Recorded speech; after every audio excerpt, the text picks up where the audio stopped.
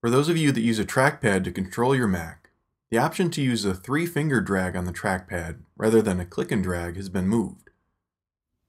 A 3-finger drag lets you just touch 3 fingers on the trackpad at once to do the same task as a press or click and then drag on the trackpad or with a click and drag on a mouse.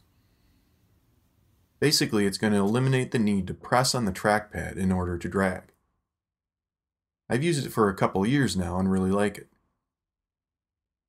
In Sierra, a 3-finger drag is no longer available in the trackpad preferences. Instead, to activate it or deactivate it, we need to go into the Accessibility preference pane, then to the Mouse and Trackpad section and into Trackpad Options. Here we can enable 3-finger drag. We also have some drag lock options. These let you enable dragging with a double tap on an item. The trick is not to lift your finger after the second tap. So tap once, then twice, and drag.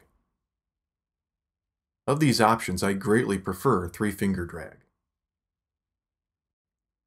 I'll be adding this to the tidbits lesson in the What's New in macOS Sierra tutorial. Thanks for watching.